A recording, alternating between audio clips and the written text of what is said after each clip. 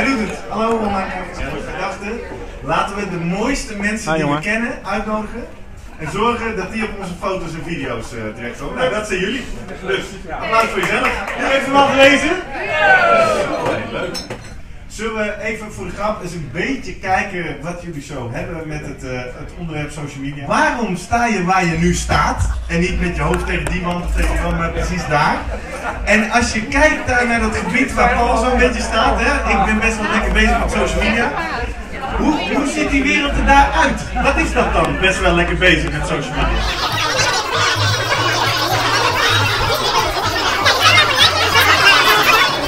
We hebben ook kijkers. 7 op het moment. Leuk jullie te zijn. Mooi dat je bij bent. Ook de vraag aan jou, hè. Twitter even mee. Hashtag maar wat. Hoe ben jij bezig met social media? Lekker? Beter? En wat is best wel lekker bezig zijn met social media eigenlijk?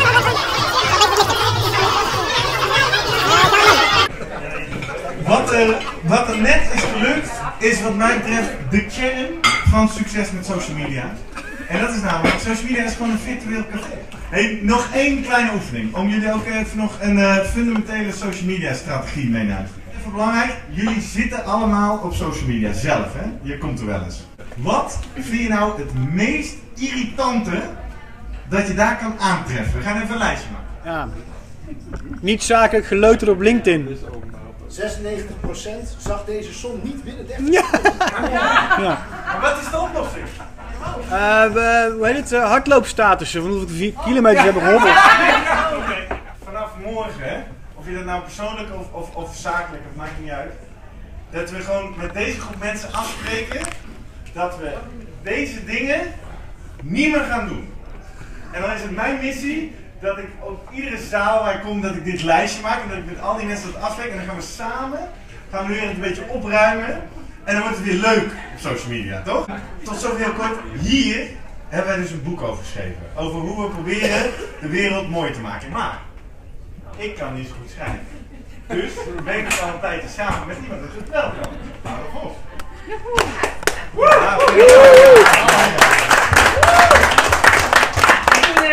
Gingen we dus samen zitten. We kwamen erop uit dat we eigenlijk 2 uitdagingen hadden. 1, managementboeken zijn saai. Daar waren we het vrij snel over eens. Er zijn een paar uitzonderingen, maar dat zijn er maar heel weinig. En ten tweede, we hebben een hele brede doelgroep. Want we willen dat mensen die al heel veel doen met social media er wat in kunnen herkennen. Maar ook mensen die net beginnen. De directeur, maar ook de stagiair, de enthousiasteling en de scepticus. We nou nog 4 mensen creëren die dat gewoon zijn. En zo werden Victor, Martine en Casper en Katja geboren.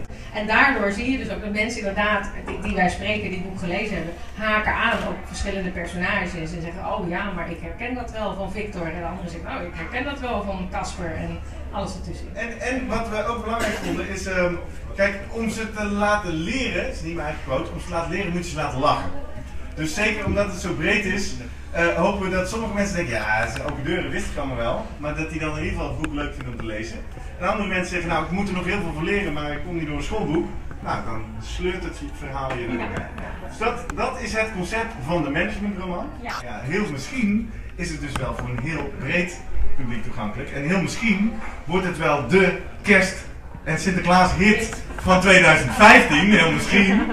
Maar goed, dat kan alleen maar als we dus jullie nodig hebben. Hè? Want de belangrijkste boodschap van het boek is, wij kunnen wel vertellen wat een leuk boek is, maar we hebben mensen nodig die het gelezen hebben en zeggen ik vind het een leuk boek en dat dan dof. Maar dat zijn niet de enige mensen die we willen bedanken. Heel veel mensen ook, die zeggen, goh, wat ziet dat boekje er mooi uit.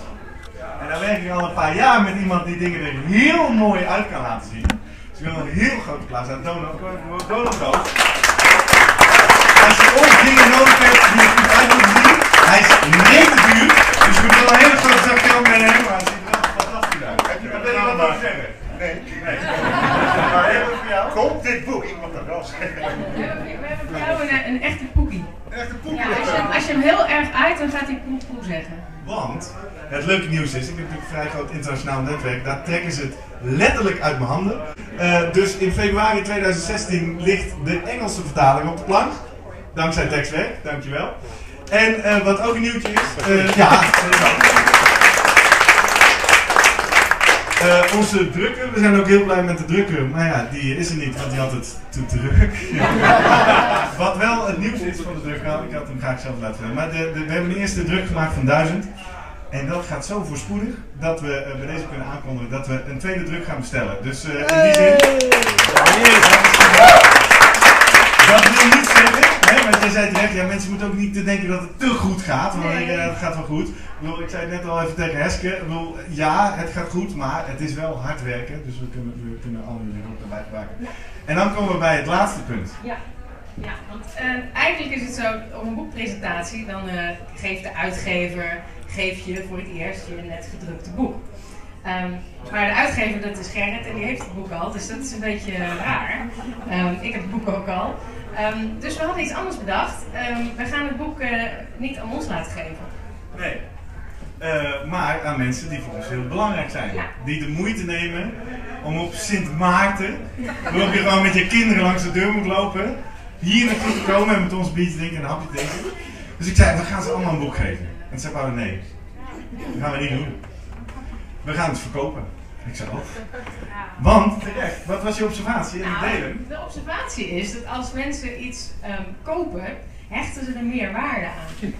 En dan gaan ze er ook meer mee doen. Dus het viel mij op een gegeven moment op dat de mensen die het boek gekocht hadden, heel enthousiast op Facebook en op Twitter en op allerlei plekken daarover gingen praten.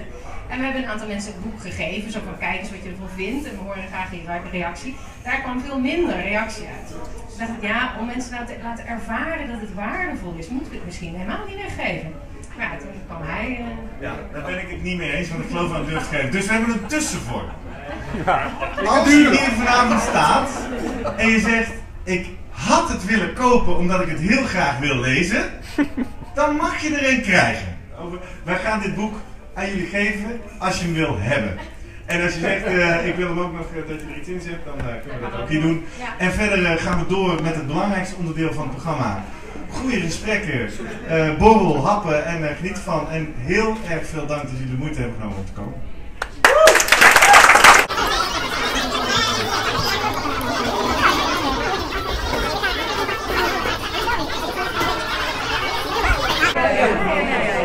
Zitten er nog mensen te kijken? Ja, leuk. zeker. Wat leuk. Als je dus ook een boek wil, ja, je bent hier niet, dus je krijgt hem niet. Maar je kan hem wel bestellen op www.rodentia.org. Hoe je direct doorgeleid naar managementboek. Even klikken, morgen in huis. Of bol.com, of via lokale boekhandel. Overal.